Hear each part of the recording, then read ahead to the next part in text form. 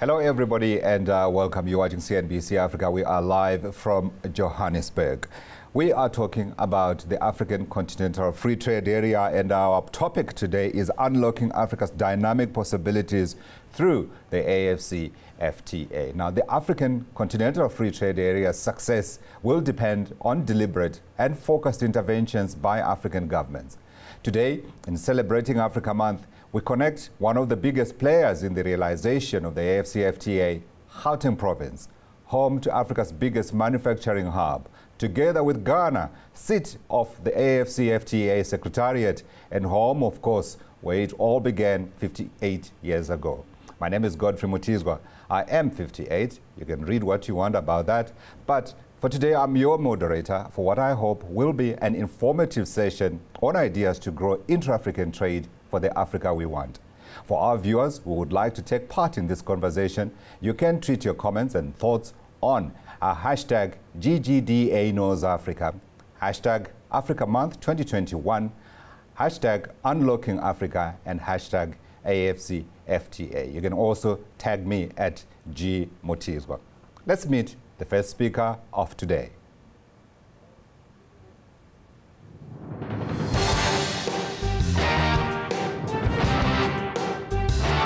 Keynote address by Wamkele Mene, Secretary General, African Continental Free Trade Area.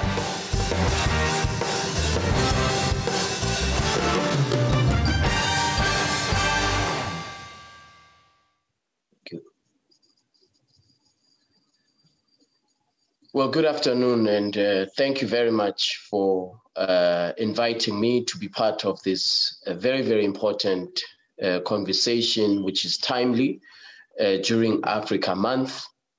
A very critical question is how do we leverage the African Continental Free Trade Area to unlock Africa's potential, to unlock growth, create jobs on the African continent.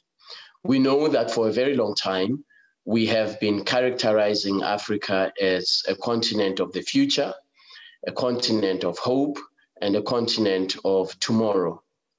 Well, we believe that actually Africa is not the continent of the future, that Africa is the continent of today, and that we have to unlock Africa's future today and create opportunities for young Africans, for small medium enterprises, especially small medium enterprises that are led by women. When you characterize Africa's economy since the end of colonialism, I think in general, we can characterize it as follows: smallness of national economies, market fragmentation, disconnection of regional markets, lack of industrial capacity, lack of productive or shallowness of productive base, a continued reliance on the export of primary commodities. And all of these factors lead to Africa having a very, very low rate of intra-Africa trade of 18%. And we continue to be trapped, and in some circumstances, we continue ourselves as Africans to sustain what I call is Africa's colonial economic model. This over-reliance on the export of commodities, and whose consequence we know.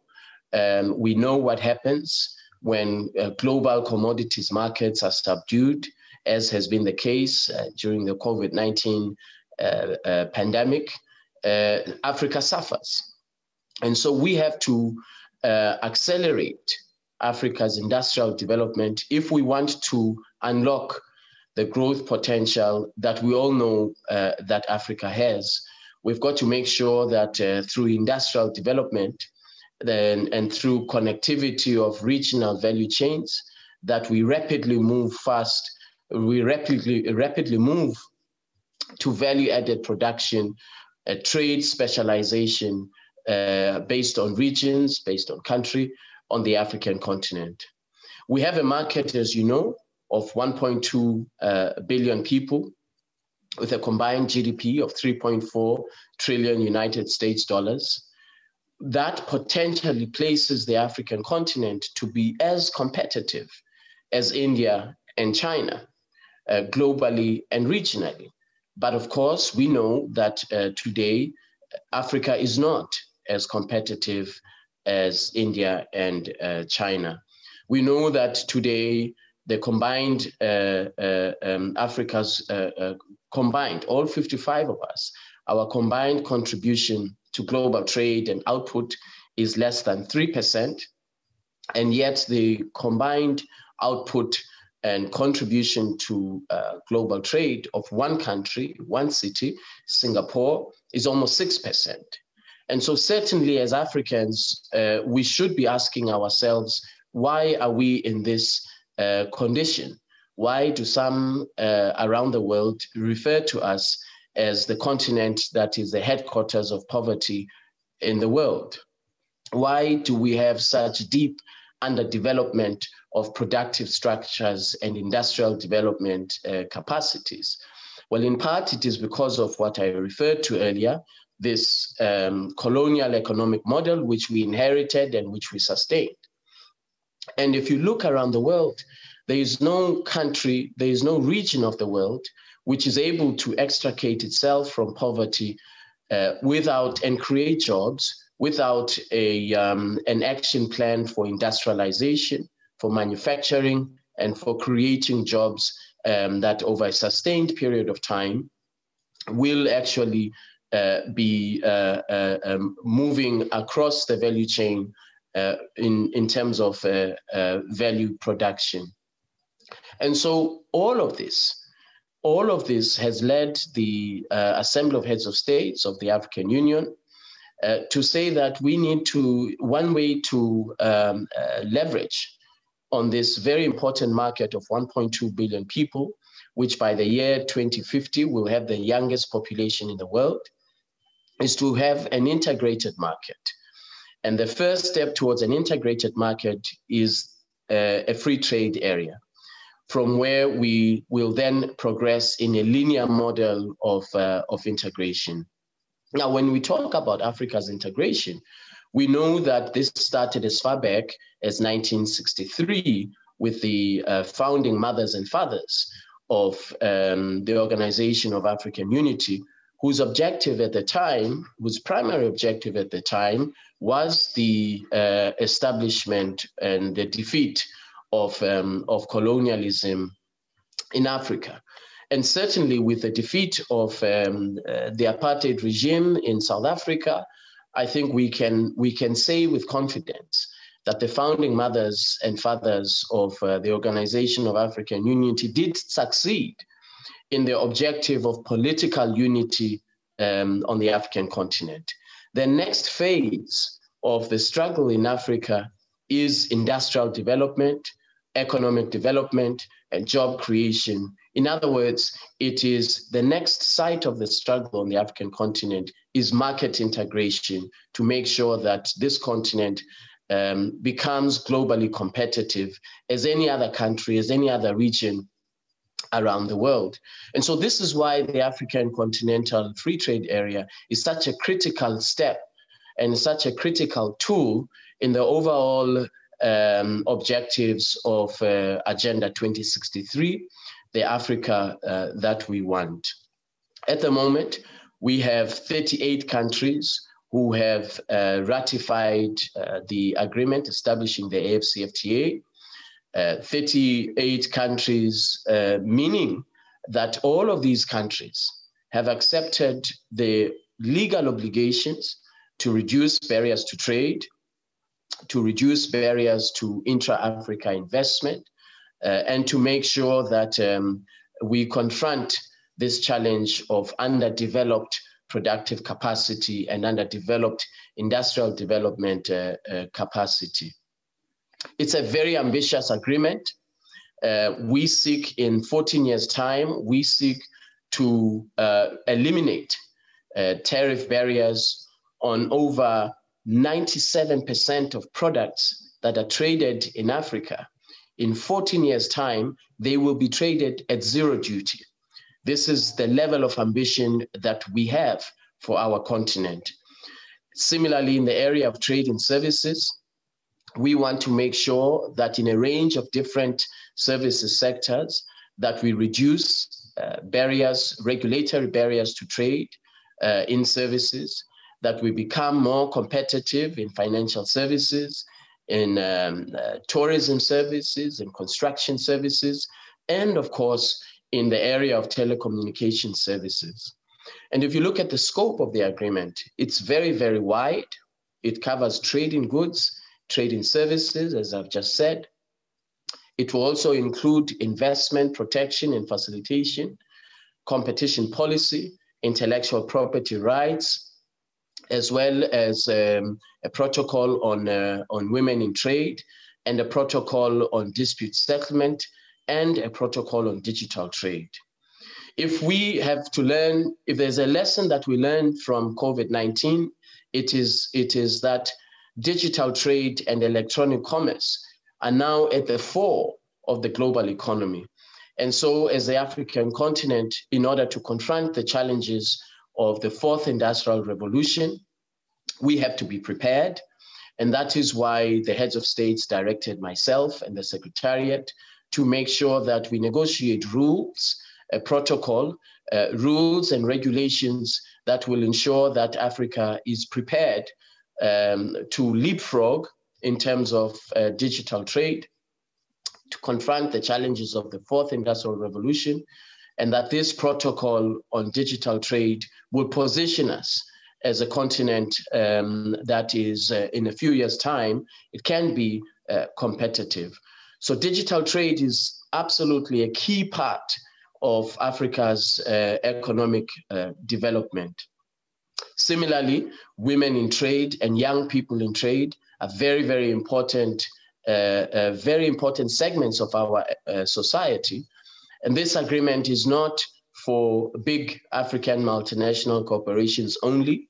It's not only for governments. It is only for small, medium enterprises. It is also for small, medium enterprises, particularly small, medium enterprises that are run and led by women and young people, young entrepreneurs. And so that is why we're working very hard to make sure that through digital platforms, we create opportunities for interconnectivity of small, medium enterprises who want to trade under the rules of the AfCFTA. If you are in West Africa, through these digital platforms that we will introduce, you will now be able to connect with a small, medium enterprise or a market in East Africa or Southern Africa and vice versa.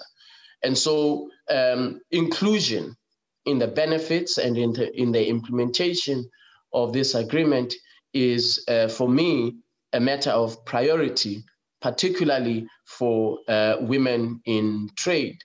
And that is why I wholeheartedly welcomed the offer of Standard Bank to work together.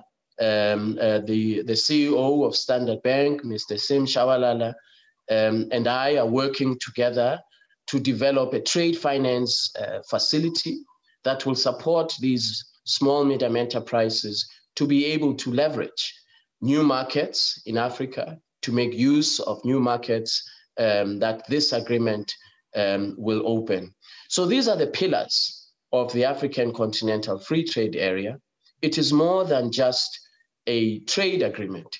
It has to be an instrument for Africa's development. I don't believe that in Africa we will get another opportunity at integrating our market. I think this instrument, this legal instrument, is probably the last opportunity that we will have as Africans. And as I noted earlier, our founding mothers and fathers achieved the objective of a politically united Africa. The challenge is now on us to confront the fragmented nature of Africa's economy, to consolidate our economy, to make sure that through industrial development, we are able to place Africa on a path where we will have a fundamental restructuring of our economies, dismantling this colonial economic model that we inherited and that we sustained, We do want to industrialize. We do want Africa to have, in 30, 40 years' time, value-added productive capacity. And I know that industrialization is not a pill that you swallow and you wake up the next day, you've industrialized. It's going to take disciplined, industrial action plan implementation, decade after decade after decade. There is no shortcut. There's no other way to develop our continent. There will, of course, be challenges. We know this from experiences around the world of markets that have been integrated. We know how difficult it is. We know that at certain times, some countries will pull back. We know the challenges that we will confront on this journey of market integration on the African continent. The European Union, 72 years down the line, is still grappling with some of the challenges of market integration. However, I think we can see from the experience of the European Union that actually the benefits have far outweighed what critics 70 years ago would have presented as challenges. The benefits of integration in Europe are very, very clear. If you look at Eastern European countries who have recently joined the European Union, and you look at the data, you look at GDP per capita, and the rise of GDP per capita since Eastern European countries have joined the integrated market, the benefits have been immense. And so I expect that, yes, there will be benefits, but I expect that we will have challenges, and we must confront those challenges. They relate to a range of things: customs procedures that are cumbersome, that will be difficult to implement in a harmonized way. They will include differentials in levels of economic development that we know in Africa exist. They will include perhaps governments that may feel that they are suffering as a result of reduction in tariffs and as a result of losses in revenue. All of these challenges that are associated with market integration absolutely will be there, but we will have to confront them head on, and we will have to make sure that we industrialize this continent. This is how we unlock Africa's potential, by consolidating this market of 1.2 billion people, and by making sure that by the year 2035, when projections are that Africa's combined GDP will be close to $8 trillion, 8 trillion United States dollars, that in that time, that growth is harnessed and is on the back of productive sector growth and manufacturing throughout, and establishment of centers of manufacturing excellence throughout the African continent. The positive and good and encouraging thing is that already we see signals of this potential being unleashed. We know that they are across the African continent in the middle of the pandemic. There are countries that have been able to reconfigure their manufacturing capacity to produce critical equipment that is required to fight the pandemic: protection, personal protection equipment, germ-killing products. We know that in Senegal, in Kenya, in South Africa, in Morocco, and a few other countries, that businesses were reconfigured to meet this challenge of the pandemic, and to place these particular countries also on a path to industrial development. In South Africa alone, the export market has created over 250,000 jobs. And so we know from the experience of South Africa that interconnectedness in trade and accessing new markets, that it does actually make a contribution to a country's GDP, and that it does actually create decent jobs for young people. And this is what we want to expand throughout the African continent, creation of opportunities for young people through interconnectedness of our markets. As I mentioned, digitization and digital tools have to be at the heart of a modern trade agreement.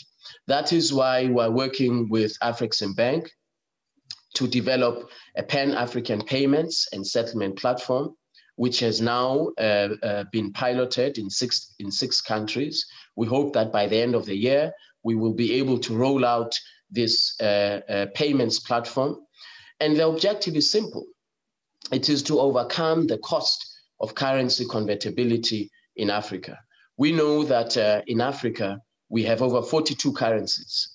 If you want to, if you are in Ghana, you want to transact with somebody in Kenya, you have to convert the dollar into first from the cedi to the dollar, then from the dollar to the Kenyan shilling. And all of this contributes to inefficiency of trade. It adds to the cost of trade. It adds to the inaccessibility of trade agreements. That is why we believe that this payments and settlement platform will assist in unlocking Africa's potential, because we will now be introducing a digital platform that will create seamless transactions across borders on the African continent. We're also working to make sure that we introduce digital platforms that will place customs procedures on these digital platforms. There again, making customs procedures more efficient and more simple. Instead of, for example, a certificate of origin being verified manually over 14 days, we want this exercise to be undertaken by customs authorities digitally, instantaneously, so that you as a trader, to receive your certificate of origin, you don't have to wait 14, 15 days. So there are a range of digital tools that we are soon introducing into the AfCFTA market to make sure that we boost intra-Africa trade beyond the 15% where it is today. Let me leave you with a positive projection.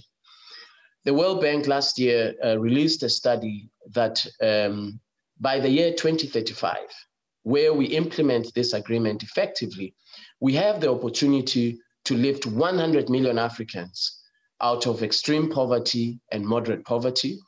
The opportunity to, and the primary beneficiaries being women in trade. We will be able to close the gender salary gap, and we will be able to lift these millions and millions of Africans out of poverty through this implementation of this agreement, and contributing over $450 billion to Africa's GDP and increasing intra-Africa trade by up to 80%. Very encouraging projections, very, very positive projections. But they are not going to happen by chance. They're not going to happen on their own. We as Africans will have to roll up our sleeves. We as Africans will have to take our own destiny into our own hands and make sure that these projections and that this vision of an integrated market in Africa becomes a reality. Nobody is going to do it for us. No one is going to industrialize our continent for us. It is all in our hands as Africans. And that is why this agreement is so absolutely critical to making sure that we create jobs for young Africans, that we push back the frontiers of poverty, and that we too, as Africans, in 40 years' time, can lift our heads high and be very proud that we are globally competitive. So I thank you very much for inviting me, and I wish you the best in your discussions today. Thank you. SG, I'm certain that your message will resonate with every single African that has listened to you today. Thank you very much for those thoughts. We shall be going over the detail and also some of the strategies that will be required for us to be able to fulfill the dreams of the fathers and mothers, as you mentioned, in 1963. By the way, that invitation for you to come to studio is a standing one. And when you do come, I'm hoping that we will make it a habit. Thank you. the Secretary General of the African Continental Free Trade Area, Wamkele, live from Accra. We move on with our program now. Let me enable you to meet the members of the panel who are going to be driving today's conversation.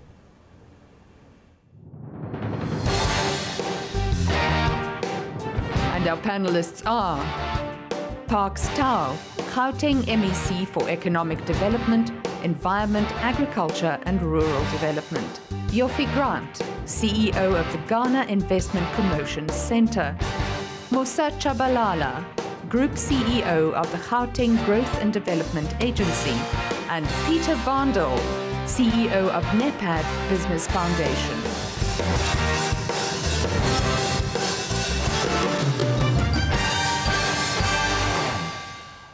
Thank you very much, lady and gentlemen. Let me begin with you, MEC Parks Tau. And I wish to cause no political crisis, but as I was doing my research into this, I saw that if Gauteng were a country, it would be the 7th largest economy on the African continent. So my question to you, I believe, is pertinent in the light of what the SG has asked us to do, which is to outline what we are doing to contribute to increasing that dismal intra-African trade figure and ensure that we fulfill the dreams of our fathers. Gauteng strategy, MEC, what is it? Well, thank you very much. The Gauteng strategy, which is premised on the Growing Gauteng Together 2030 strategy, articulates 4 areas of critical intervention. The first area relates to township enterprise development, and we're developing programs including dedicated legislation that would ensure that historically black townships that did not have industrial and commercial activity can have those activities, including funding mechanisms for that. The second area of focus is with regards to industrialization and reindustrialization. In this regard, we're focusing on our special economic zones and developing Gauteng into a multi-tier special economic zone. Some of these have already started. You would know that the Gauteng OR Tambo SEZ started some time ago, and it's been the licensed SEZ, and it has created platform and in fact expanding in the OR Tambo International Airport area and expanding also towards Springs.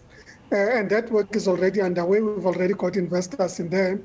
But also the Tshwane Automotive Special Economic Zone that has attracted significant investment more recently from Ford with the expansion of their location in South Africa, in fact, with the intention of producing 200,000 vehicles at a minimum per year. From there, with the bulk of this being exported. So the special economic zones are one set of interventions. The second area from industrialization and reindustrialization is the focus on the 10 high growth sectors that we have identified as the province. And these, I won't go through the entire list, but range from energy to issues around the energy mix, introducing sustainable energy sources. This relates to infrastructure investment, looking at infrastructure as a catalyst for development and creating opportunities for investors to come into areas that have reliable infrastructure. But also infrastructure as a counter-cyclical investment on its own, its ability as an investment to generate jobs and economic development. It would include transportation and logistics, tourism and hospitality, ICT. So that's in terms of our industrialization program that we're focusing on as the province.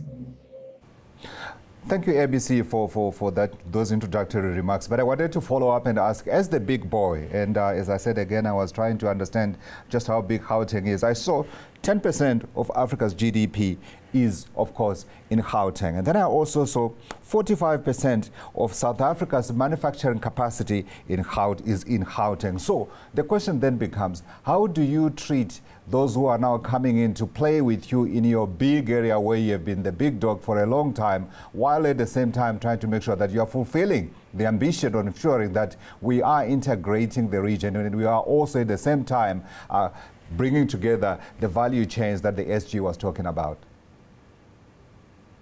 Well, you would know that Gauteng is home to the majority of headquarters of multinational companies that are located on the African continent, that have a regional presence, and their headquarters would be in Gauteng. It is also the head office of the bulk of corporates in South Africa. Significant corporates are located here.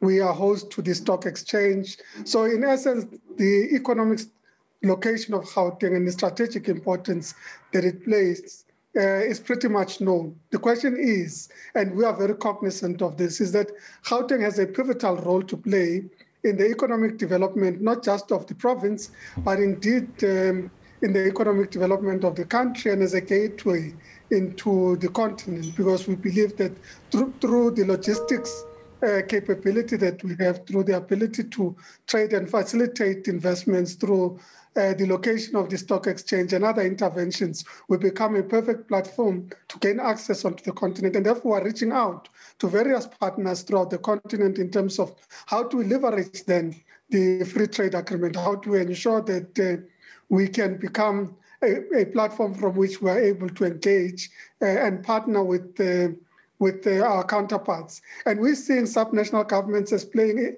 a particularly important role and a more strategic role, because there's a requirement that we invest significantly in infrastructure and in capability that facilitates economic development. And we're partnering with a whole range of agencies, both public and private, in the country to ensure that this is able to happen.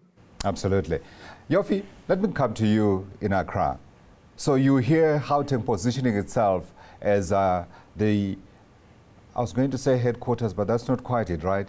As a hub for ensuring that we're able to coordinate how we go about investing on the African continent. From the west of the continent, I want to know what Ghana's perspective is and also how you go about it. Keeping in mind, again, as we're saying, yes, it's almost like a beauty contest, but at the same time, we must work together.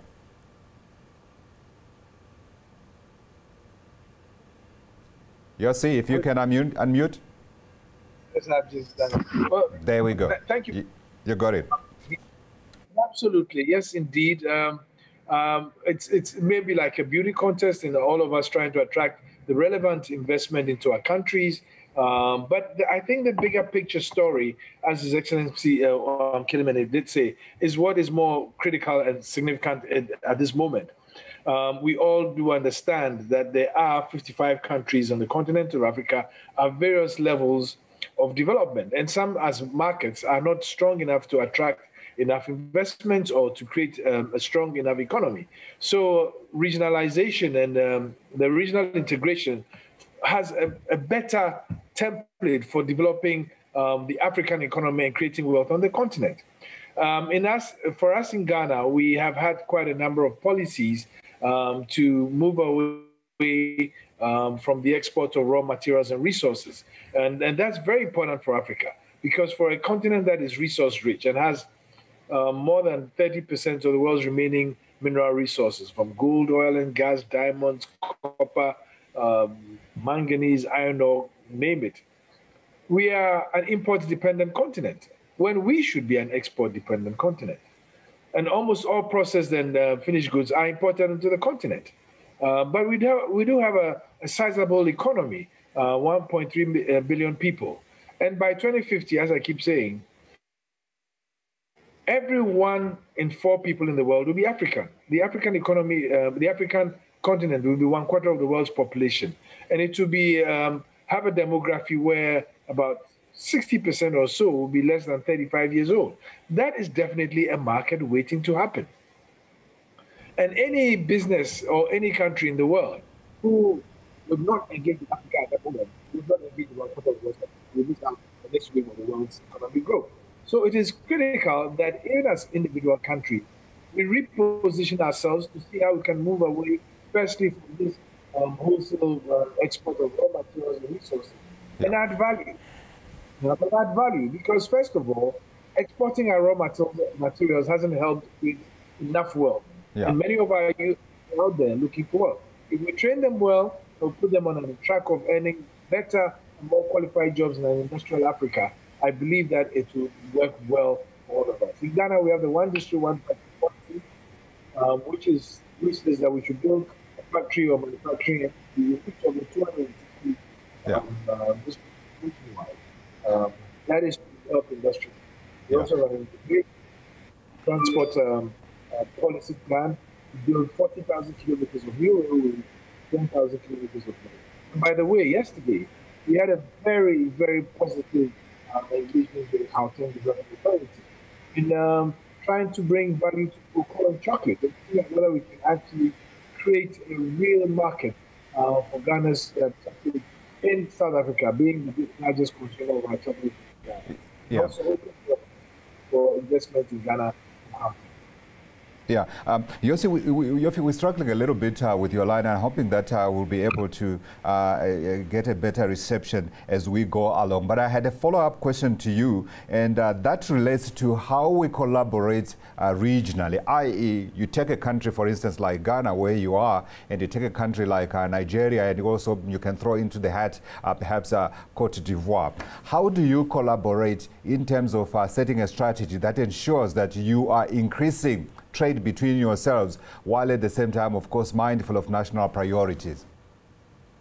That's a very interesting question because, and I'm sure you've heard quite recently, we've had enough rumpus on the continent from citizens of one country operating in another country and citizens sometimes feeling displaced, etc., etc.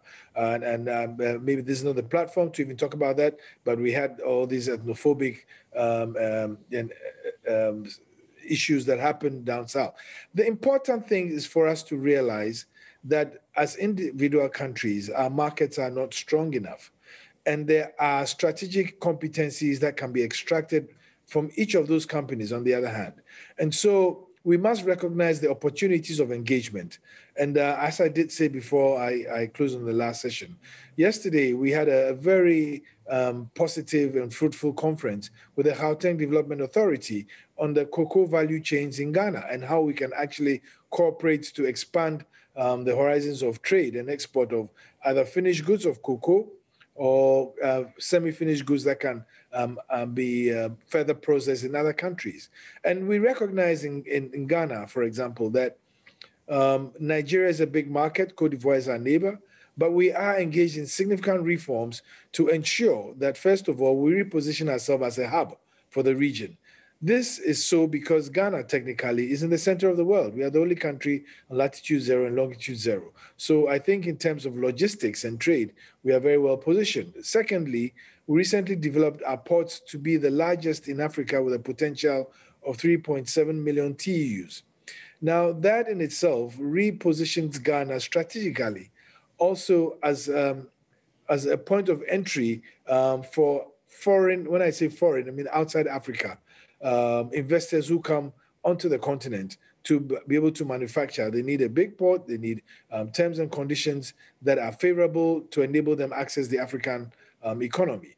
And I believe that it's some of these policies that have been instrumental in having the headquarters of the AfCFTA located in Ghana, because we are spearheading a major industrialization drive, not only in Ghana, but in Africa. When we go out to talk about investment possibilities, we don't only talk about Ghana, we talk about Africa, because Africa is resource rich. It is people rich in the sense that in the future, Africa will be the source of the world's labor pool. And so we take those into our policy initiatives and also understand how we can leverage our strengths in partnerships and integration for better returns. And I think that is what is more important in looking at the AfCFTA. How can each country leverage its position for bigger benefits in a more consolidated form than in an individual country form? So though we'll go out and compete for investment, we'll compete for investments that will enable us to produce for the continent, not just for the country. We look at broader markets, bigger markets, and better value. But we also recognize that there are challenges. There are still political challenges that a lot of us look inward than outward. Absolutely. We do have challenges. For example, open skies policies that we haven't implemented. Yeah. We still have challenges of rights of abode and goods of origin and all that we need to work with. And I believe that His Excellency Wamkele Mene did speak quite lucidly about all these. He did indeed. And thank you very much for those thoughts. You make some very interesting points. And one of the points I'm going to take around the whole discussion table is the issue of when you go out and you pitch your country, your region as an investment destination. Come on, why are we not saying that we are asking for investment into the African continent? No longer I am just speaking for country X. And I learned something as well, that latitude 0, longitude 0, I didn't know that. I've been educated. Thank you, Yofi, for those comments. Let's move to Yossi, to Mosa. Mosa, thank you for joining us this afternoon. I want to know from your perspective, you are, of course, right in the seat in terms of implementing the strategy that the AMEC spoke about. Let's talk about how you make those things become a reality. The AMEC spoke about the 10 high growth areas, though he didn't go into them. I want to know from a GGDA perspective, how are you implementing those? And I will be listening in very carefully to hear you say you are working with SADC to implement and realize some of these. Thank you very much. And absolutely correct, is our role as an investment promotion agency is to practicalize and implement the strategies that are in place and to practicalize the free trade agreement. So maybe to start off with is to indicate that from a Gauteng perspective, over the last 6 years, I mean, the Gauteng city region alone has exported goods and services to the value of over 1.2 trillion rand to the continent. And from an export perspective as well, 62% of all exports from South Africa collectively that go to the rest of our continent are manufactured goods in Gauteng. The importance of the role of an IPA like ourselves or the GIPC is it's about creating the ease of doing business between the various countries. And so, first of all, collaborating with other IPAs like ourselves to understand various things about the different economies on the continent. So, everything from the market size to the market stability and growth, everything around the regulations. Because our job as the GGDA is to, first of all, identify export opportunities for South African and particularly Gauteng-based businesses. And after identifying those opportunities and assisting with navigating in those various countries, is to also ensure that we facilitate, those trade deals that then happen between the various countries as well. A very important role that we play for businesses, for SMEs, like has been spoken to, which is very critical, is how do we ensure inclusion of women, inclusion of young people. And a critical role that we must continue to play using various platforms is to ensure that we unlock the information bottleneck that exists, is part of the reason why the intercontinental trade in Africa is less than 20%, is because there is significant information gaps. And that's really one of the reasons why we felt as a GGDA that it's important to curate a session like this. First of all, for all of us as Africans to understand what does the free trade agreement mean and how do you leverage on it?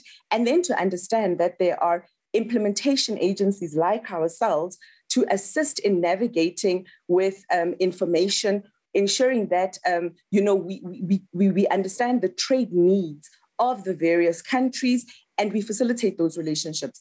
So with IPAs like the GIPC, like the Rwanda Development Board, like Namibia Economic Development, is we are sister agencies and our mandate is exactly the same. And so what we are able to do is to share the investment opportunities that exist in Gauteng for respective investors from the rest of the continent, and then support in that investment journey. We do it, through our one-stop shop, where you are able to then be handheld from questions to the actual soft landing of the final investment into the province. And equally, we do the same for South African business outside of South Africa as well into the rest of the continent. We absolutely collaborate from a broader SADC region. We are collaborating with the Secretary General's office. We are collaborating with our embassies across the continent to ensure that we have up-to-date real trade and economic information. Because it's something as basic as, and the MEC always uses the example, is from a GGDA perspective, we know how many eggs Mozambique imports on a weekly basis. Our job is to identify potential businesses locally who have hatcheries, who can supply eggs to Mozambique.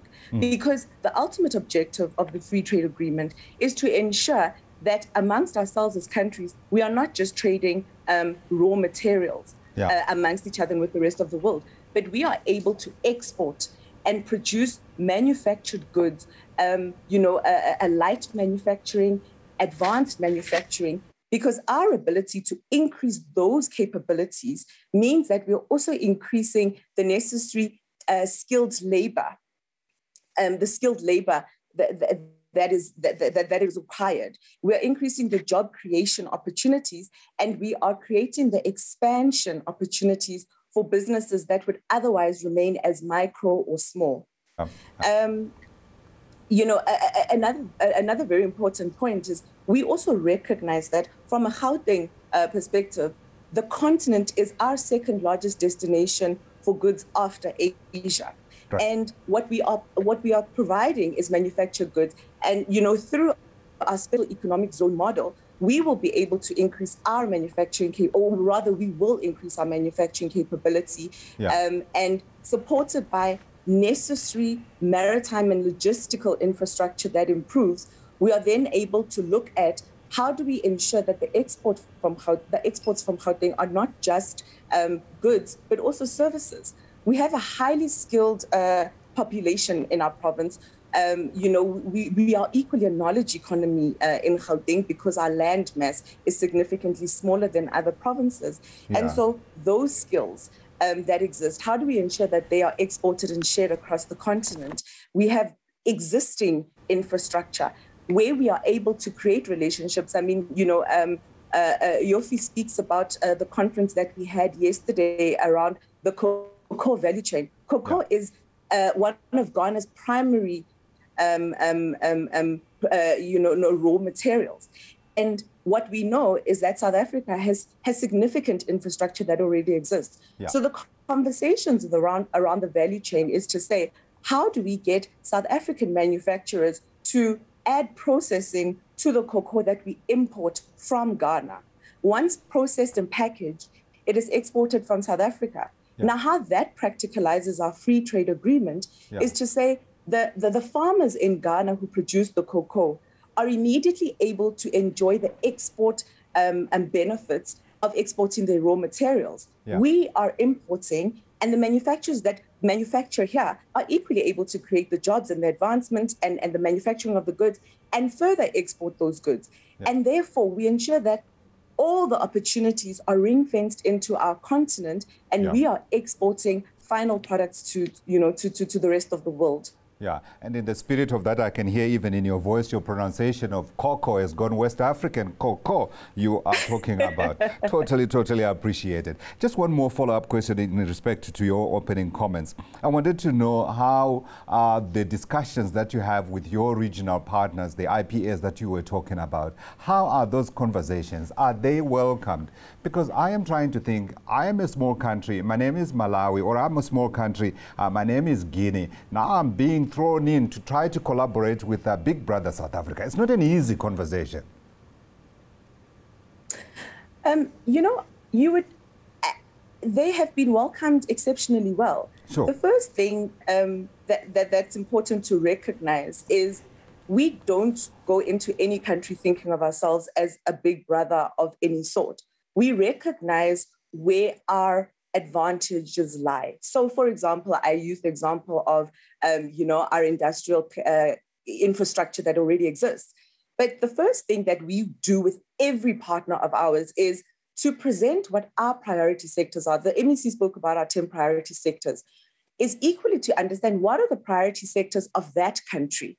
And in identifying the low-hanging priority, the mutual priority sectors, we are then able to create efficiency and immediate results by saying, here is where our joint interest is.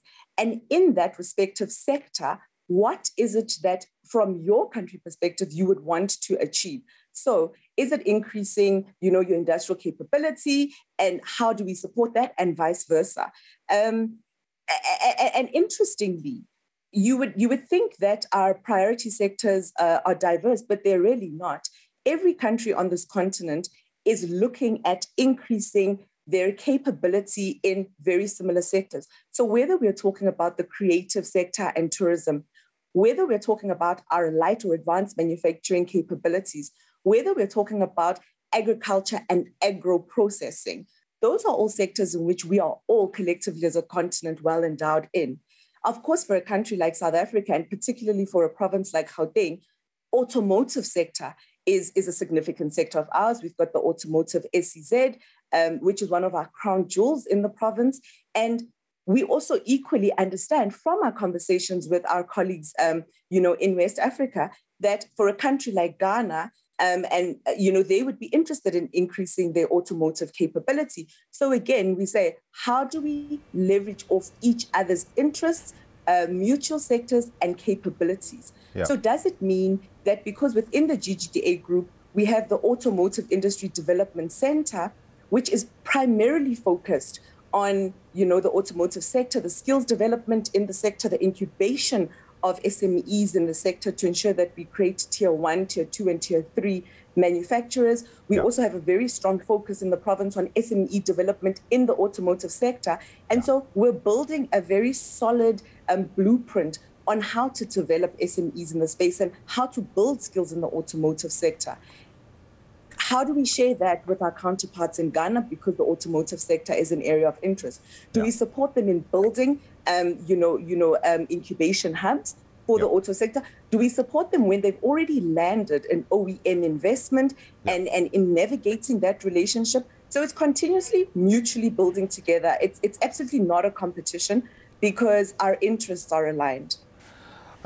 Thank you, Musa. Peter, I made you listen to all of that because at the end of the day, you work with the people who will allocate capital and decide, yes, this strategy that they are talking about, where they sort of allocate, if you like, the best place, for instance, to produce cars, or the best place to produce cocoa, or indeed the best place to make the best coffee is X. From your interactions with the IPAs, your interactions with continental bodies like the AfCFTA Secretariat, are you seeing a common thread emerging that seems to suggest that we are seeing for the first time an Africa that is aware it is one geographical bloc and that it has the potential, if it works to it, to create this single market that everybody is crowing about, but which will take, as we all know, capital to develop and progress? Yeah, thank you. I think just from the starting point, I think from business perspective, there's huge recognition of the value of this initiative and others that are done at an African Union level that promote regional integration and the ability to catalyze growth of businesses across the continent.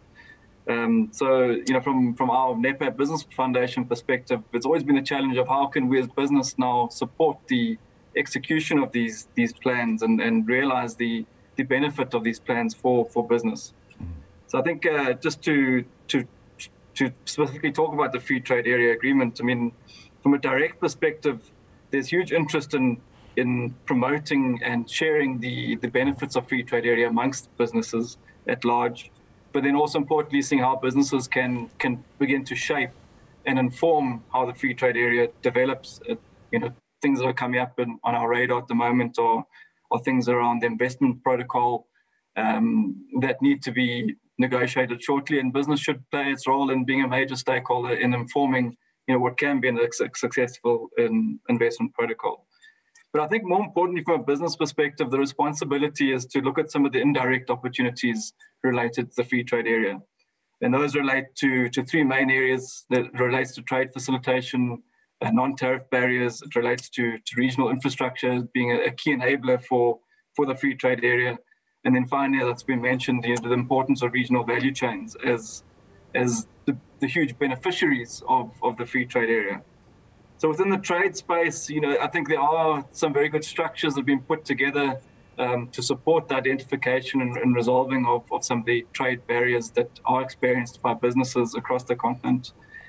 We've had some early looks at those on behalf of business and have noticed that whilst they are good and good intent, I think there's a lot of capacity behind these structures that need to be put in place to really realize the benefits of these non-tariff barrier structures. So we're supporting wherever we can in that space. Then in terms of deepening regional integration, the value of infrastructure is massive, not just from a fixed and hard infrastructure perspective, but also from a soft infrastructure perspective. The role of digital was mentioned quite extensively earlier. But to approach all of these opportunities as corridor opportunities is critical.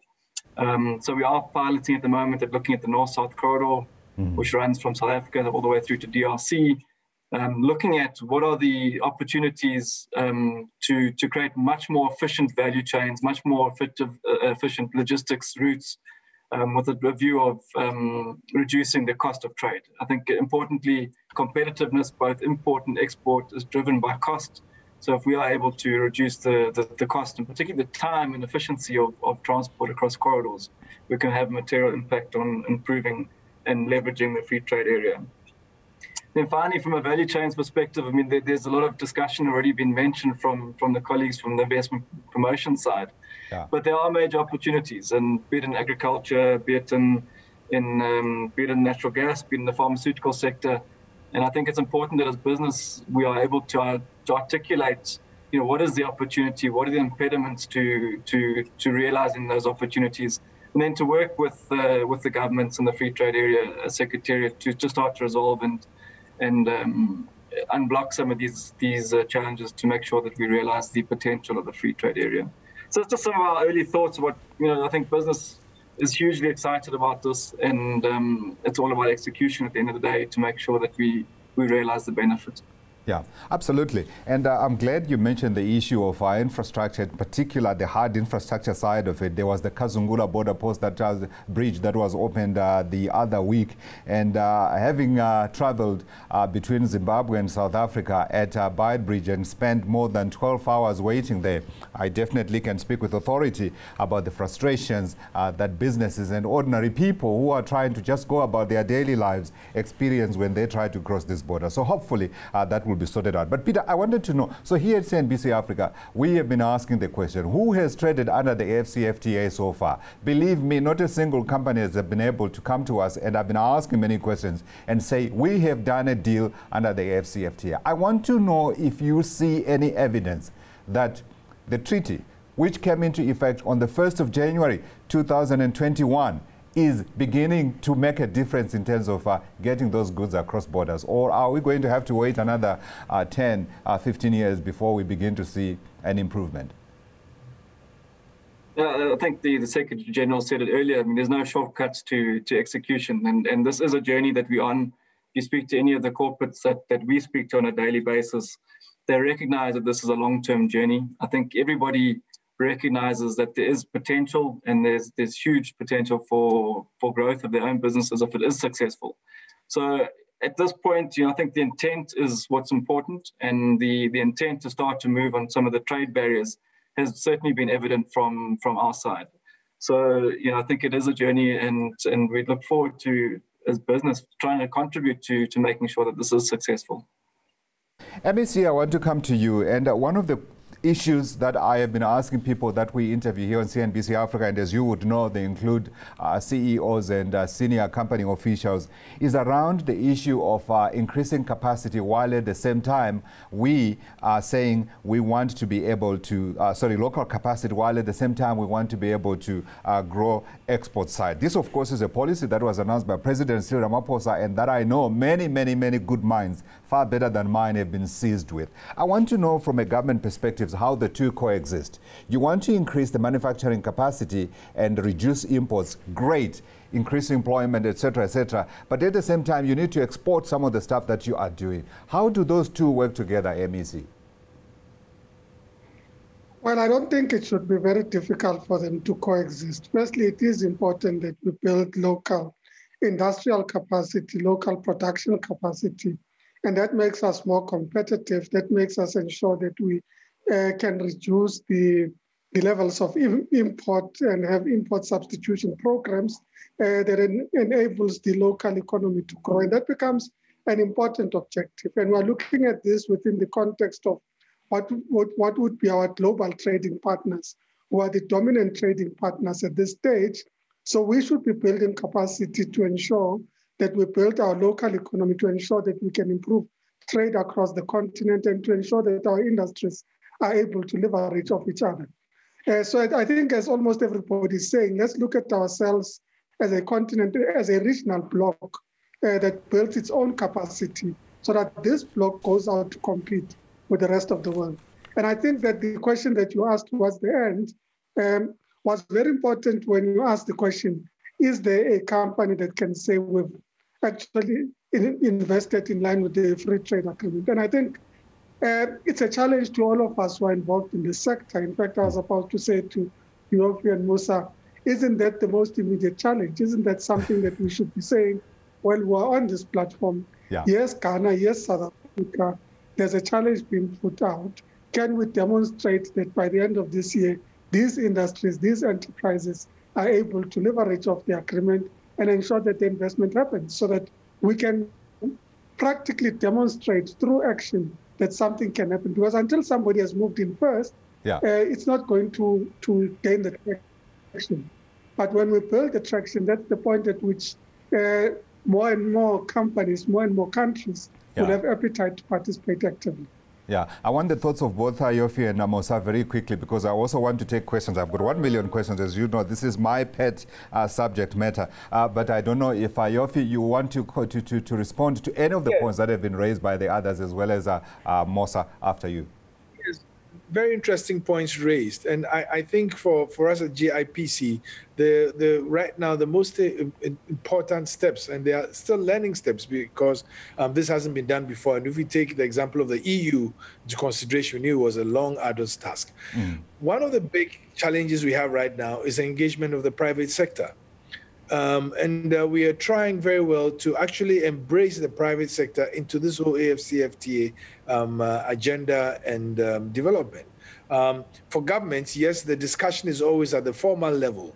But how well are we bringing in the private sector to be part of the discussion, such that it doesn't become an imposition on them, but it rather brings them in to understand what the opportunity. Because at the end of the day, I'm not sure that it's going to sit on the tables of governments to facilitate trade alone. It's going to be private sector. As I speak, some of the private sector entities in Africa already are very regional.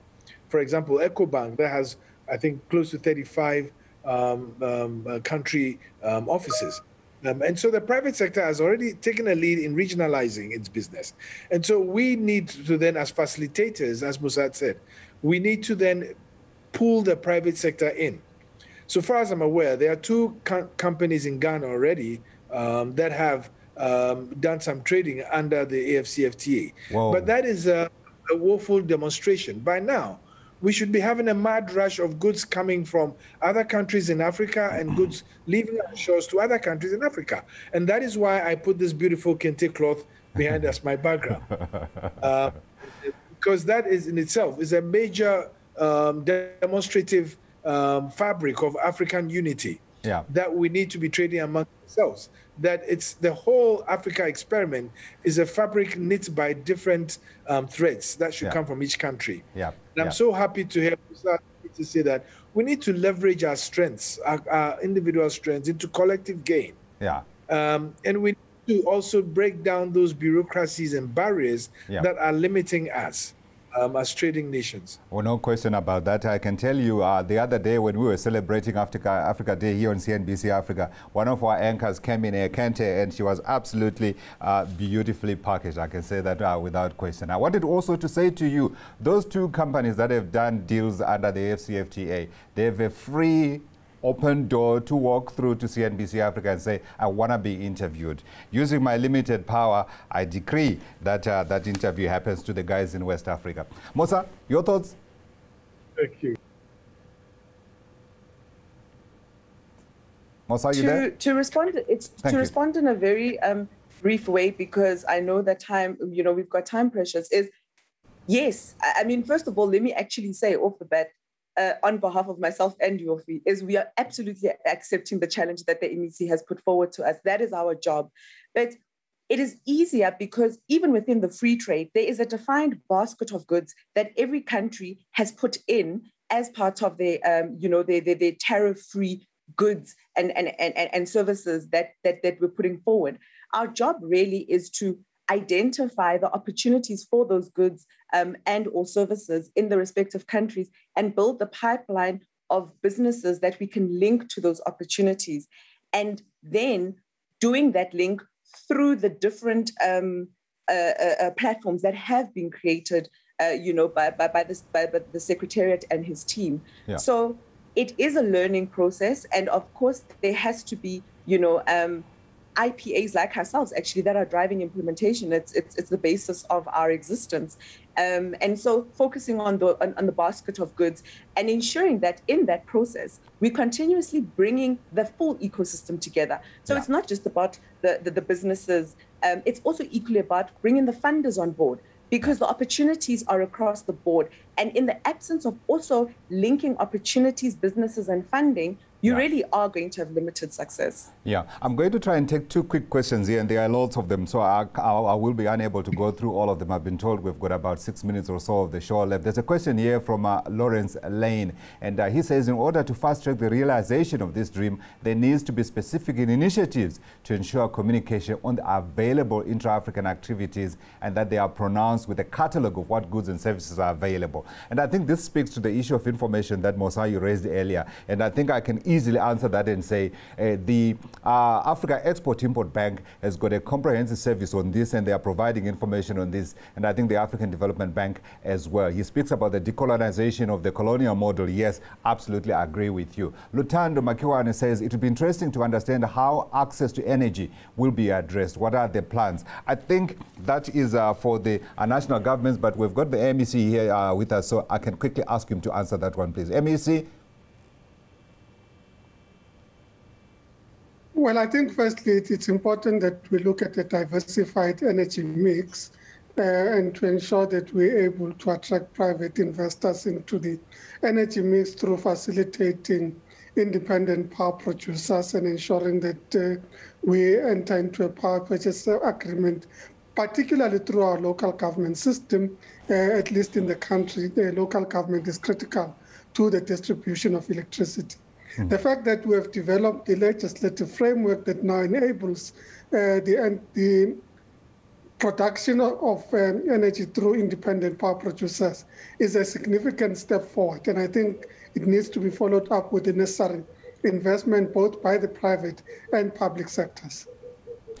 Just judging by the number of questions that we are getting, there's intense and a lot of interest in this matter, and I'll direct people to our website, and hopefully as well we can see ways in which we can rope in some of those questions so that we direct them to the right officials here. But for today, I'll take two more, and this question is coming from Lawrence Lehotwane. He says, I'd like to hear more about the industrial development and the fourth industrial revolution around the African continent and availability of developing a sustainable 14-year plan. I think he's talking to the need to try to make sure that that 14 years that the SG spoke about are used fruitfully. One more question, and this comes from NK Obasi. The issue of xenophobia needs immediate and intense attention for it to work. What is the AfCFTA's plan? I think that one will kick it out of the park a little bit, because I don't think it's an issue that the AfCFTA addresses. It's more for the African heads of state and government. So I'll take one more here. This is from James K. Nsofwa.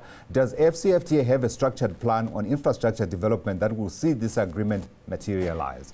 I will make it a free for all. Who wants to take the last question? I think I'll attempt to take that, because the AU itself had an Africa Africa Infrastructure Plan, in which it's pushing for the linking of African countries with infrastructure, both railways and roads. And so I believe that will be instrumental in almost actualizing a lot of the trade activity in the AfCFTA. But it should just go beyond the roads. And somebody asked a question about energy, because energy is critical. And I guess the answer was very apt. How do we bring private sector capacity and capability to provide the energy to fuel Africa's industrialization? I think at the end of the day, we need to also recognize a statement my president did make about Ghana Beyond Aid, which I believe has been extrapolated to be Africa Beyond Aid. That we do have the capacity, we do have the capability, and I did mention we are a resource-rich continent, we are a people-rich continent, and we can do it. I mean, we actually can do it. We can't be there still relying on handouts and gifts in what has been aptly described as the post-colonial economy, and as a format to develop. We have all that it takes, and so we should be able to do it. And it's important that with the linkages are there, the skies policies are there. The issue of an African passport is there. We should leverage on our strengths individually and collectively to build a vibrant market that is already wealthy, but its people are poor. Now more than ever, no question about that, definitely. Without a doubt. There was one more point here about a strategy for the industrial development of Africa and the fourth industrial revolution. Who do I throw that one to? I'm trying to think here. Peter, do you want to take that one? Yeah, I was going to offer to assist. The answer is really the same as what's just been shared from the colleagues. You know, these frameworks do exist at an African Union level, both from industrialization and infrastructure. And I mentioned in what I said earlier, the free trade area agreement will only be successful if we execute on the continental plans around infrastructure development, regional infrastructure development, and regional value chains. So, you know, all of that sits within those industrial plans. To my knowledge, I know that at Southern Africa level, for example, there are priorities in agro-processing, in mineral beneficiation, and in the pharmaceutical sector. I believe at a continental level, it's the same sectors that are priorities. But there are these plans of place at a continental level being executed by the African Union and by the African Union Development Agency, NEPAD.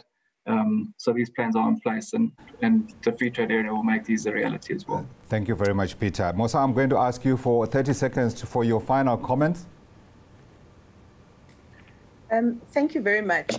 You know, I want to close with just continuing with where Yofi ended with regards to infrastructure. I want to encourage us collectively as Africans to think broader than the limitations that currently exist. So we may argue that road and rail, inland infrastructure is quite weak, but 36 countries on our continent are coastal. And so we need to think about that opportunity already exists to move goods between ourselves. You know, we have the opportunity to, again,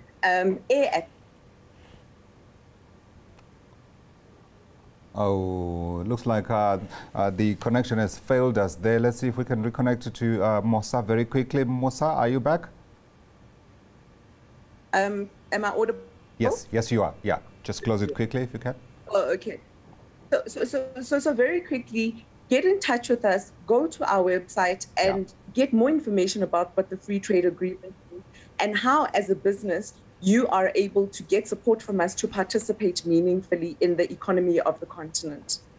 Absolutely. And those other portals as well include the African Development Bank, the Africa Export-Import Bank, the AfCFTA Secretariat itself, and the African Union. Yofi, quickly, your final thoughts. I'm an editor. I can do things in 30 seconds. What about you? I think there is absolutely no reason why Africa won't drive the next wave of development in the world, in the global economy. Africa has the resources, Africa has the opportunity, Africa has the people, and yes, we can. We just need a little tweaking of the mindset and move away from the gifts and handouts and use our own initiatives. We can't be a wealthy continent and have its people poor. But the way around it is to add value of those exports that we've given out in the raw state by adding value. That's where the value is, and going up the value chain. And I believe that we should change that narrative of Africa importing everything to Africa exporting everything. And that is where a great potential for wealth creation for our teeming youth lies. MEC, you have the final say. One of the critical impediments remains infrastructure and logistics. And I think that an investment in the requisite infrastructure and logistics is going to be critical, both by the public and the private sector. And I think public sector must create an environment in which we enable investment into such infrastructure so that we are able to facilitate the movement of goods and people throughout the continent. And through that, we see greater integration. And I think it becomes easier for the private sector to come on board when, in fact, they realize that moving the goods is not as difficult as has been in the past. Thanks. There are many takeaways here. Two that I'm going to mention from my side. One is that Ghanaian cocoa is going to be processed into chocolate right here in Johannesburg. Two, your definition of who's foreign must say the foreign person is the one who comes from outside the African continent. Thank you for watching us and listening to us discuss this issue of ensuring that we are able to fulfill the dreams that started in 1963. By the way, when I was born, to today. Thank you for watching. Goodbye. Until next time.